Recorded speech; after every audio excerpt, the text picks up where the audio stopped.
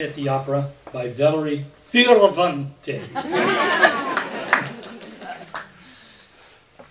La Bohème, a thing of beauty, sung in his own language, the soprano, his own countrywoman, a taste of home.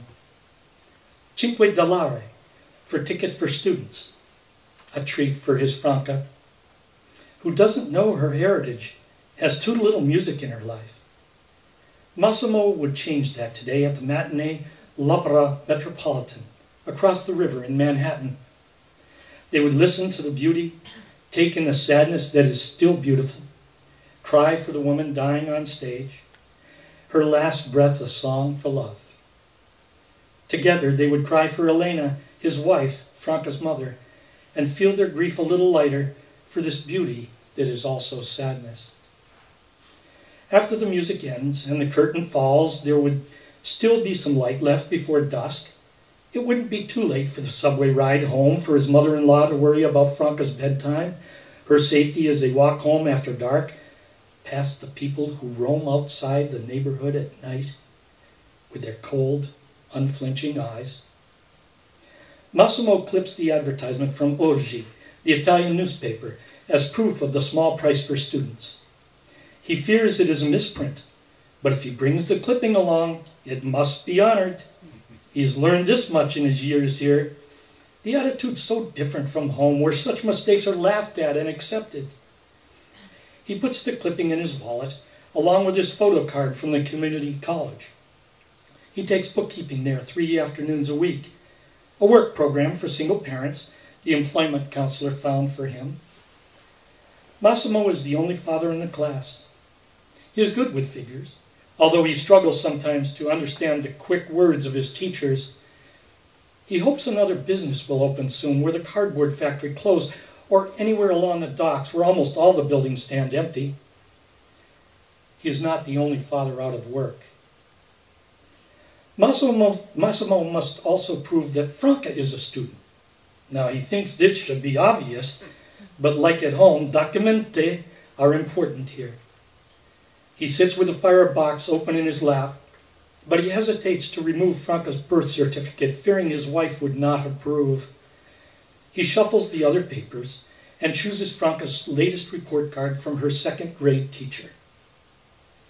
He prays to Saint Cecilia, the patron saint of music, that he has everything he needs to get them in.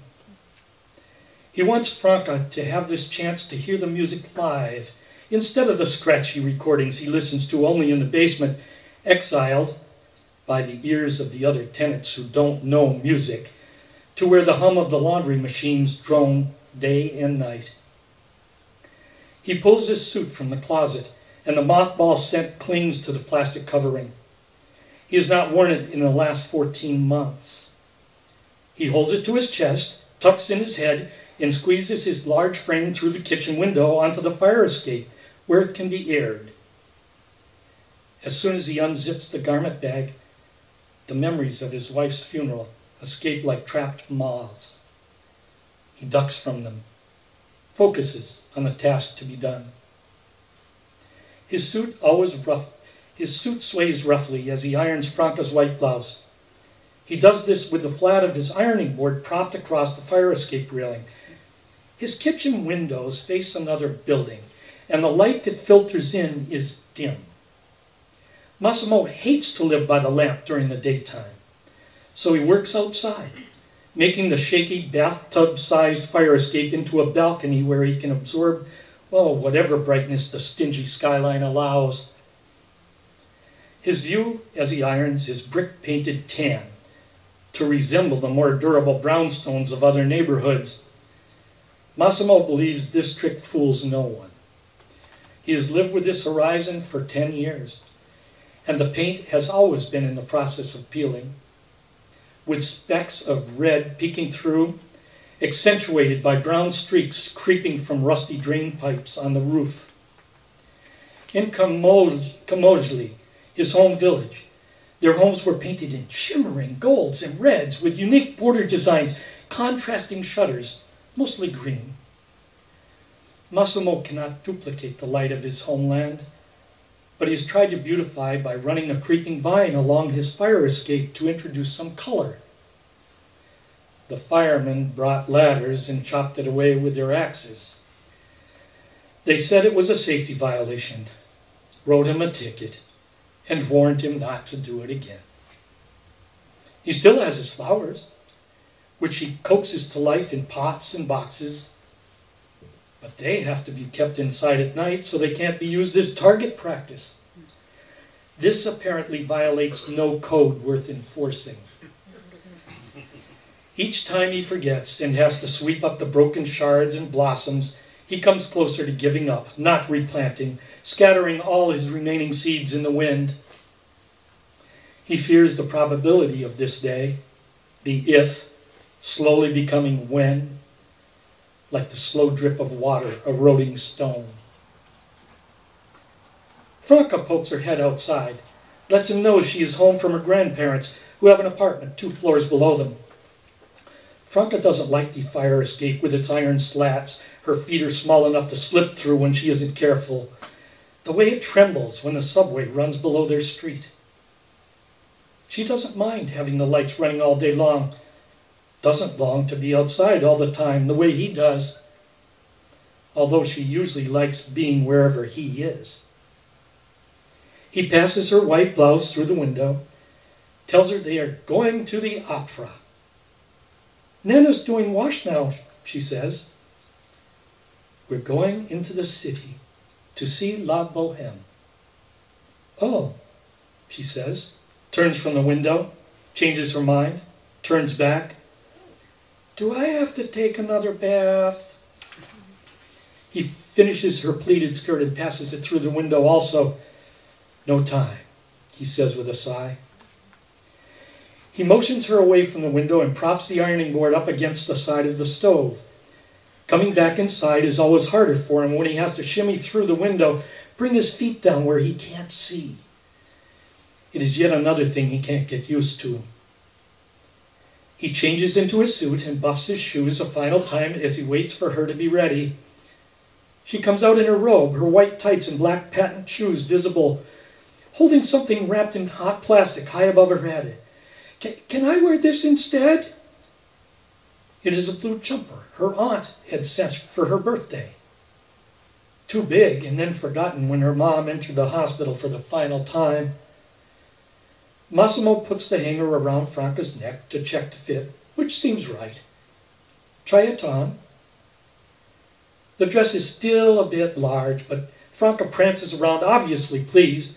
The color reminds him of his sister's letters.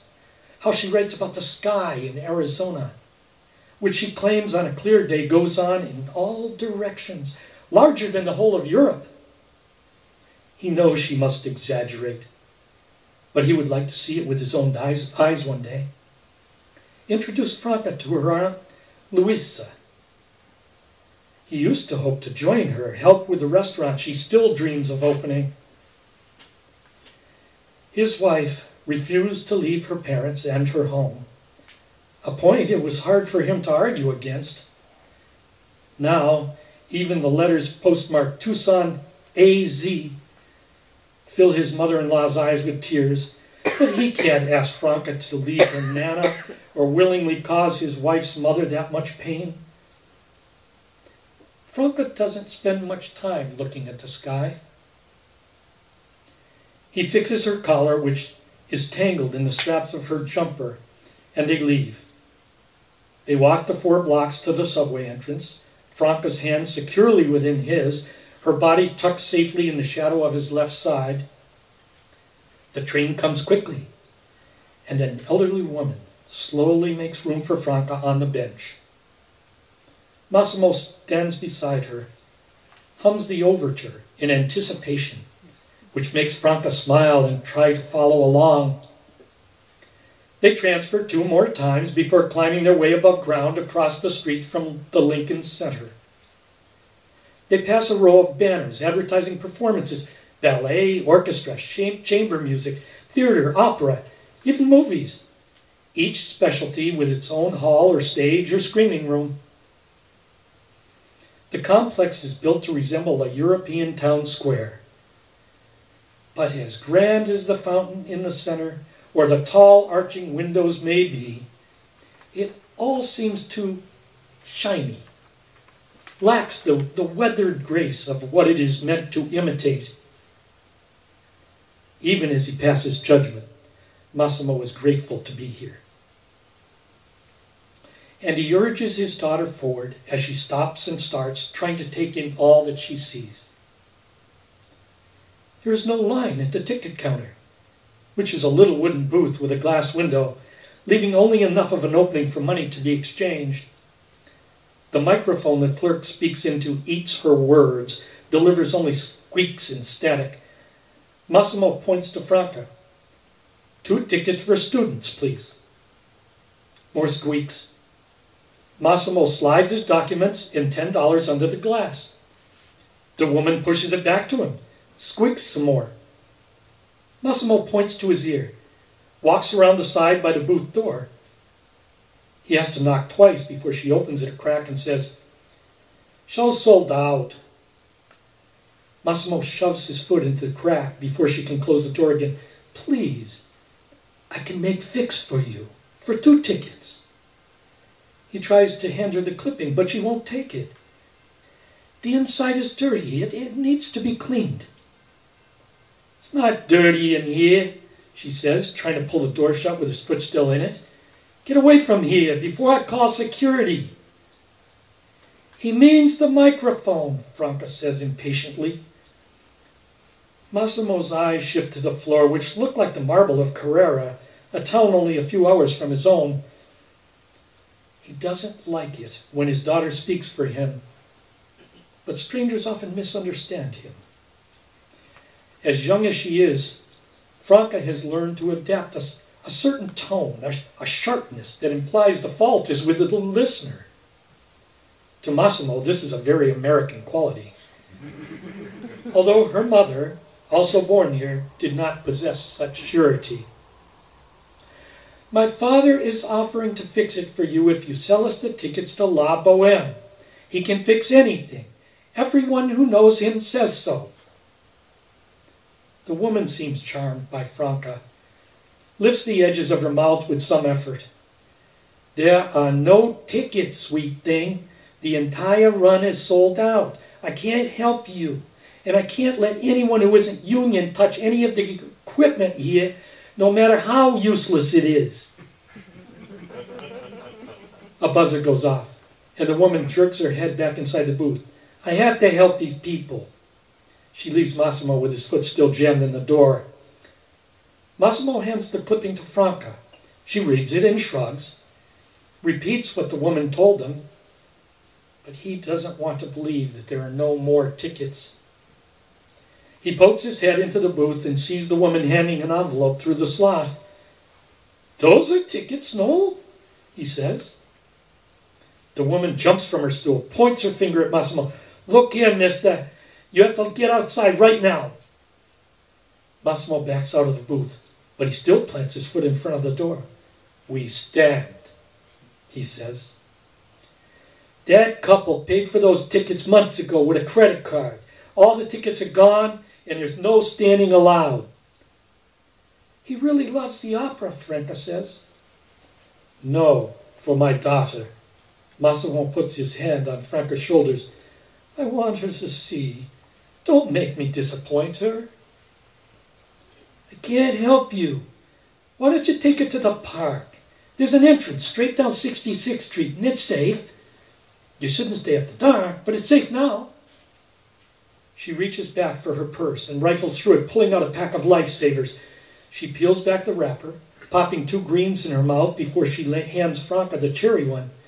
She offers the roll to Massimo, but he shakes his head, pinches Franca, who says thank you on command. He pulls his foot from the door, his shoulders slumping, as he turns away. "Kids love the park, mister. My husband takes the grandkid there all the time. There's this puppet show by the fountain before you go down the steps. It's all he talks about for hours after he sees it, every time." "Grazie," Massimo mumbles and leaves. Franca follows, taking his hand. "The park sounds nice too. We can listen to your records when we get home. I'll do my phonics homework downstairs with you. Massimo smiles clownishly and swings her arm in jump rope arcs as they walk. He can see the anxiety melt from her step. The tightness behind her eyes begin to fade. The last thing he needs is to see his failures cause her worry. Trigger an impulse and to make him happy at any cost. That is not a thing for children to do, and Massimo's chest pinches at the thought of her carrying so many adult burdens. They cross Broadway, and Massimo asks a policeman standing by the corner about the park. His wife's parents sailed to America, found an apartment in Brooklyn, and rarely strayed more than a few streets beyond their home. Both their children lived on the same street after they married. His wife had once been angry with him for more than a week for taking Franca to the botanical gardens by bus to see the cherry blossoms in bloom. He still doesn't understand why that was so dangerous. But it is harder now to go against her wishes when she can't argue back. The polizia assures him it is safe, agrees that the puppet show is worth seeing, and gives him directions to the fountain. Massimo thanks him and takes Franca there to try to salvage their day. The puppets, when they find them, are 5 marionettes that dance to blues music and pretend to sing along to the soundtrack playing from a boom box, their shaggy hair and loose limbs flopping to the beat. Franca watches them cycle through their act, 3 songs of about 3 minutes each, with time in between to pass the tip basket through the audience, for over an hour. She says it's like watching the Muppets without a television, but to Massimo, it is the poorest of substitutes. It sickens him to watch knowing that his own daughter is pleased. He looks at his watch and tries to imagine what they would be seeing if they had their tickets to La Boheme. He places himself in the poor Paris apartment with the artist burning pages for the fire, imagines Franca's growing excitement as she watches the performers, cranes her neck to see the musicians playing in the pit below the stage. Massimo is humming Questo Mar Rosso when the tip basket presses into his ribs. When he ignores the man with the basket, he is serenaded with an a cappella version of Stand By Me until he parts with 2 quarters. To pass the time, Massimo chats with a man in a brown uniform, a park ranger from the patch on his sleeve. But all he knows of rangers is the hockey team. Ranger Steve is from Yugoslavia, a country only a ferry ride away from his own. He is also from the coast, and they begin to talk about the sea and the light they miss from home. Stefan has never been to the opera, but he likes his job caring for the park. Massimo says that it is the largest bit of green he's seen in America, and this surprises his new friend. Massimo confides that New York was supposed to be a pit stop on the way west. Stefan reveals that he has 3 young sons in New Jersey and a cousin on a ranch in Montana he still dreams of joining. Stefan guides them to the zoo on the park's east side, but they detour for a ride on the carousel they spy sitting on a hill in the distance. Franca rides a wooden horse with a golden saddle, its reddish-brown coat painted the same shade as her mother's hair. After, when they are searching for the path to the zoo, 2 women trot by on horseback. Franca's energy stills as she watches the horses long after they fade from Massimo's view. It's as if she never quite believed in them as real breathing creatures. The zoo's main attraction is a polar bear. And his lair is set up so you can view him from different heights and angles, both above and below the water. He's a beautiful creature, swimming from end to end, his white fur shimmering in silver streaks as he glides through an easy breaststroke. The viewing area is well placed in the corner where the polar bear makes his turn, pushing off the glass with a hind paw larger than Massimo's head. This occurs at eye level, and Massimo watches the tendons in his leg flex and strain as the glass vibrates and then slowly absorbs the shock. He picks up Franca so she can get a closer view, and together they watch the polar bear swim toward them, twist his trunk, and push off against the glass over and over and over again. They notice the black pads of his paw in contrast to his white fur, the shades of silver and charcoal as the muscles ripple his fur, revealing the underlayers protected from the water. Franca's nose presses against the glass as she watches, turning away only if she has a new wonder to share. Massimo has a crick in his neck from holding her so long. He stretches his muscles, and as he looks up, he sees two men tossing a beach ball back and forth across the water, and a third dangling a long stick with a large fish speared at the end into the water as the polar bear passes. Massimo watches the rebellion of the polar bear, his refusal to take the food they offer if he will stop swimming his laps and play. The man with the stick becomes insistent, bringing the pointed end closer and closer to the polar bear, who does not stray from the lane his habitual swimming has created, and thus allows himself to be poked. Massimo can watch no longer. He puts Franca down and tugs her away against her will. "I want to see more," she says. "No," he says, and points out the three men. But Franca twists away and runs back to the tank. Massimo lets her go. She joins him a few minutes later, takes his hand. "It's not the same now." They walk north, toward the French garden at the very edge of the park, as if the French didn't learn this from watching Italian things grow. But the sun is starting to set, and even Stefan warned him to leave the park before dark. Massimo has trouble finding a path that will take them out of the park because they all seem to loop back to where they started. He sees a couple in the distance, walking arm in arm, and cuts through the trees to follow them. By the time they exit, near the Guggenheim Museum, it is now dark, and they are on the opposite side of the park from where they started. Now, from his subway map, Massimo knows the line runs along Lexington Avenue, but he's not exactly sure where that is. He knows Lexington Avenue is east, so he crosses the street and walks away from the park, trying to mask any confusion he feels. After crossing Madison, he sees an old dresser by the side of the curb. The finish is old and stained, but the carvings are very fine. He knocks along the sides and inspects the drawers, but the dresser only has cosmetic flaws. He's pretty sure it's made of mahogany, and if so, he might be able to fix it up, and sell it for enough money to cover 2 tickets to the opera, paid for in advance. He picks it up, and although it is weighty, he can carry it. He puts it back down and walks partway up the street to read the sign. Park is next, not Lexington. Franca is hopping over the cracks in the sidewalk, mumbling a jump rope song. Until he knows exactly where they are, he must focus on getting her home safely. He leaves the dresser behind, but Lexington is the next block after the park. And when he turns the corner, he can see the green subway lollipops glowing up ahead.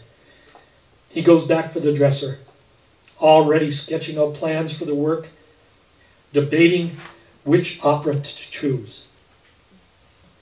They walk back toward the subway, but his pace slows. Franca skips along ahead of him, doubling back whenever he whistles that she's too far ahead.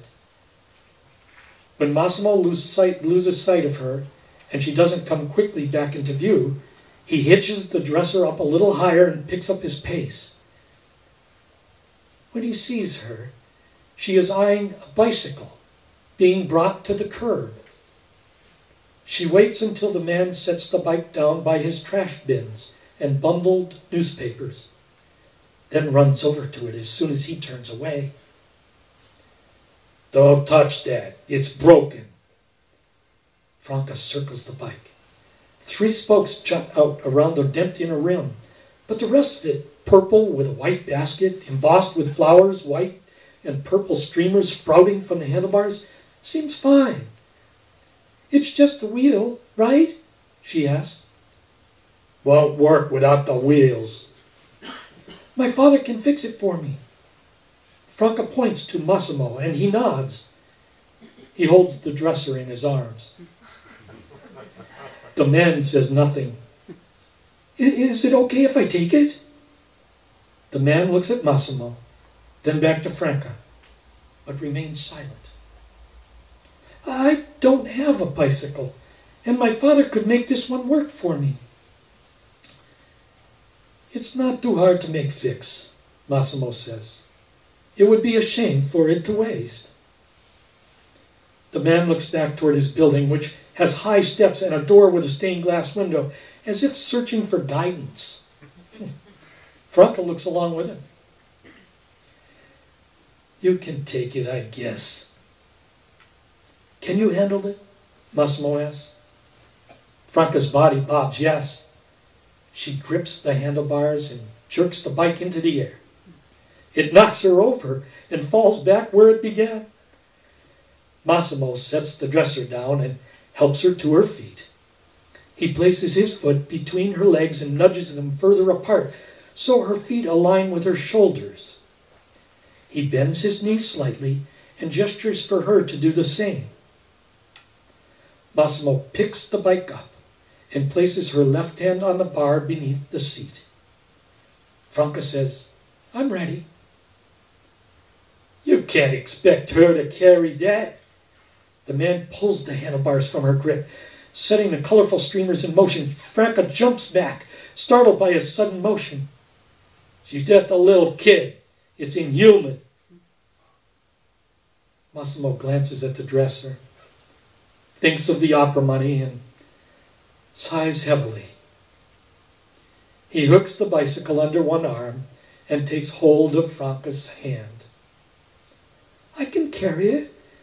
I don't want you to leave the dresser. You can't leave that piece of junk on my property. Massimo puts the bike down and moves the dresser over by one building. You don't live there either.